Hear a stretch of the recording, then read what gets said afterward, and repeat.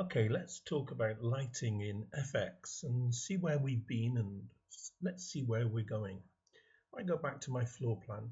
Traditionally, what we've done is we've perhaps placed a quarter point, half point in a location, and I've just put one over here, and I'm now going to show you my perspective and see where the limitations are. So you can see it's bright in the room, but it's also giving a little bit of a halo effect around this area. Well, we might debate that that could be changed to a different height and brought out from the wall a little bit more.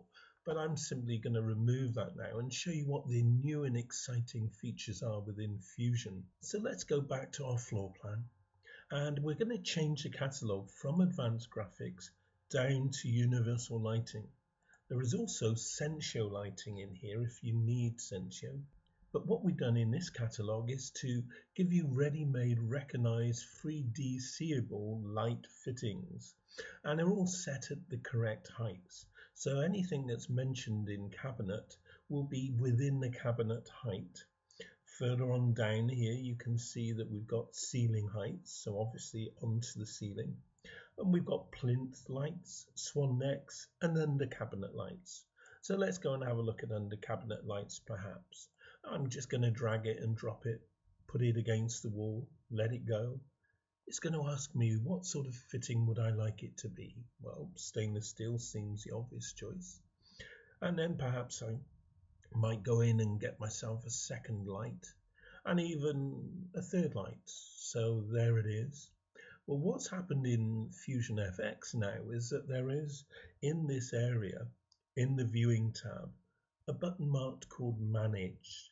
And Manage recognizes every source of light that you put within that room. Now, the philosophy here is, what's the difference between quarters, halves, and full point lighting? Well, it's severalfold. First of all, you're going to see the fitment, physically see it. And what does that mean to you and your clients? Well, first of all, you can see the fitment. Secondly, now you can justify the charge for putting in extra lighting and also things like transformers, etc., etc. So if I were to now choose in here, perhaps the perspective again, you'll see that the last light that I put in was left with a red select button around it. You'll see it any moment. There it is. But if I go up to Manage now, I can also hold down the Shift key and click on the first and the second. So there, if you like, are a group of three. Well, what I could do is to give that group of three a name.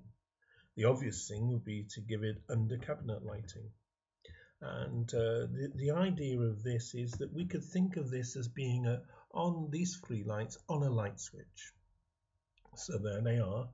What can I do? Well, up on the Items tab, here is a new area of control regarding the lighting. First of all, I could go and choose to have them with a colour. And perhaps in there we might go and choose yellow. And all three lights, because they were on the bank and chosen together, have become yellow.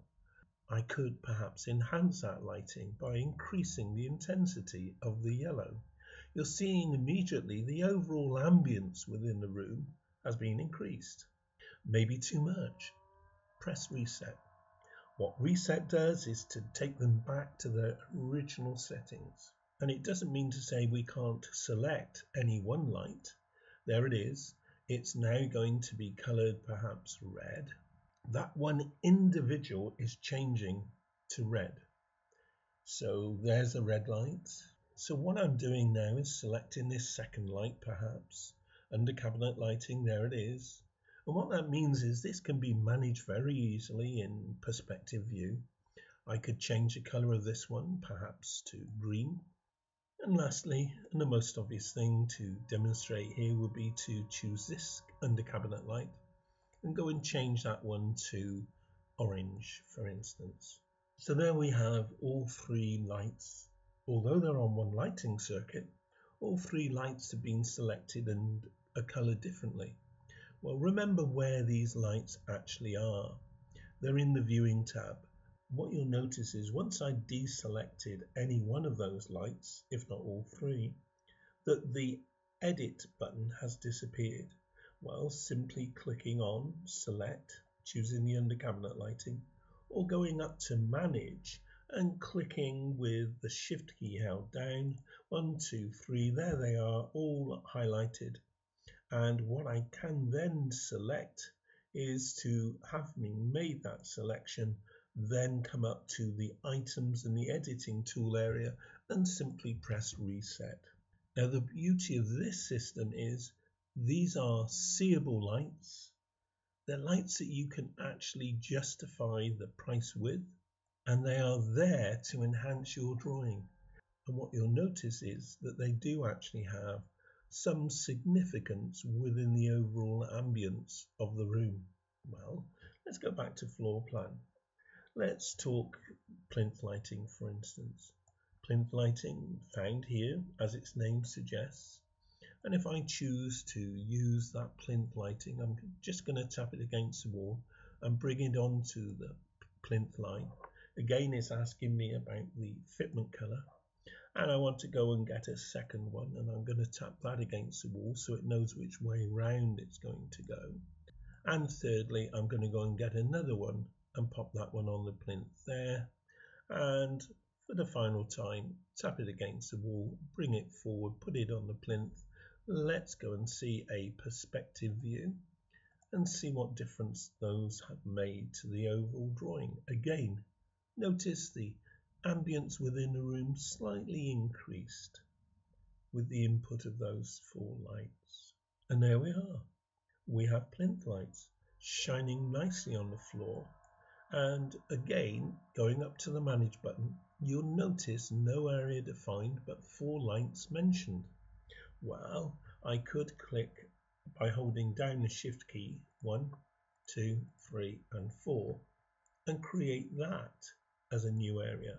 And the obvious thing would be to call it plinth. So I have now 2 circuits within this drawing, plinth and under cabinet lighting. They are now working well for me, but let's see what more we can do.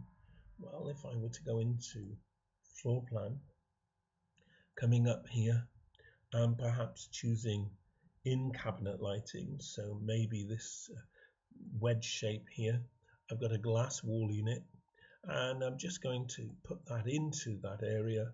It suggests that there's a clash and it's also offering me to work with that. So let's check out the elevation. There it is. It's actually inside the cabinet below the top shelf height. So when we go and see our perspective, we see the influence of light. So all in all, really, really significant, manageable lights within Fusion FX. Well, let's just go and have a look at one small bit more. I go back to floor plan, come down here, and you'll notice that there's under cabinet strip lighting, bendy lights, all sorts of things available. Let's have a look at swan necks. Well, swan neck, I can pop that into that central position. Again, it's suggesting its name is cornice lighting. And what is the arm color and the fitting color? I'm happy with stainless steel. That seems the obvious choice. Coming up to perspective now. And there's my swan neck. Now, we might debate that that's just a little bit too strong. So this is what we can do. While it's selected, I can go onto the items tab. I can find this and I can choose the intensity of that one individual light. And you'll find that it changes the intensity. There it is. It still has an influence, but it's not quite as bright as it was first suggested. I think you'll agree now this is really quite exciting. And let's deselect that. It's no longer there, but it's in the Manage tab. It's there, and a cabinet light. Again, I could name those 2. So if I hold down the Shift key, 1, 2, go to a new area, we could perhaps call this cabinet feature lights.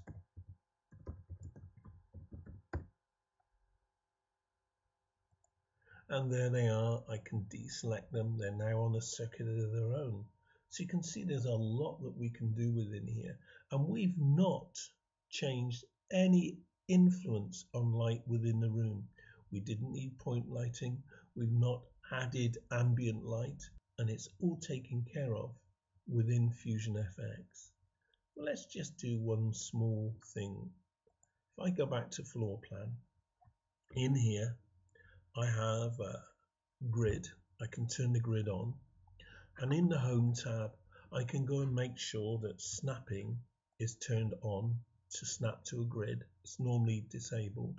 It's normally looking like this, but I'm going to go and put that back in there so that when I come and choose now perhaps some ceiling lights, so what I want to do is to snap to that grid, and one, here it comes, and choose a second, so I could work that with the grid as being horizontally in alignment with the third, and there they all are, all working nicely for me. If you wanted to, one thing you can do is to select those three and move your cursor to a new central position and use Control D, and it will duplicate those three ceiling lights for you all in one go. And I could perhaps come up there and use Control D one more time, and there they are. They're in perfect alignment. Go back to the viewing tab, turn off the grid. It looks a normal set of floor plan, and then go up to the perspective. Wow, look at that. It's really, really brighten that picture up. What can we do? Or maybe we could take some of those lights out. That would be the very obvious thing.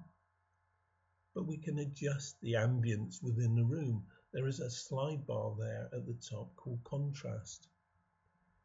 And we can slide that down. Wow, far, far too bright. So what can we do? Well, just here, there's a slide bar, contrast.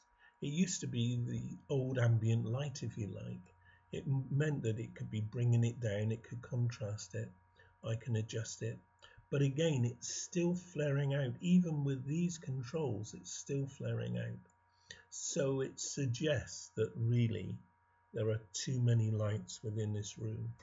So I'm simply deleting two banks, and let's go and see the influence that it has on the overall picture quality.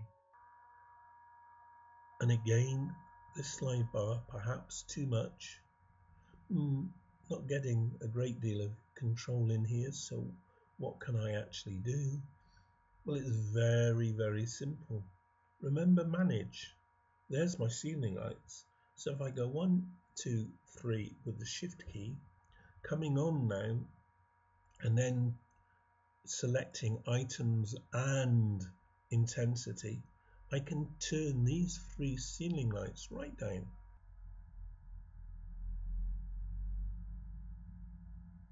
And there we are, a much better quality picture.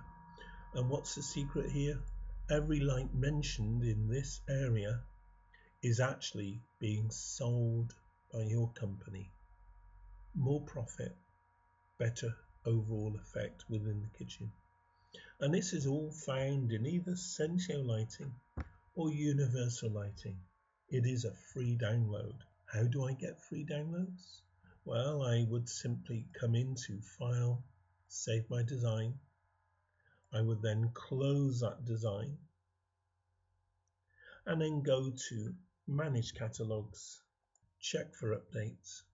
It then goes on the internet, checks the server, and then allows you to go through each one of these if you need to, removing the check mark, just choosing whatever it is that you require. And if you haven't had universal lighting, it would be mentioned in this list and it would show not installed. So there we are. I've hoped you've enjoyed this masterclass today. It's all about Fusion FX and the need not to add extra lights other than the ones you want to sell.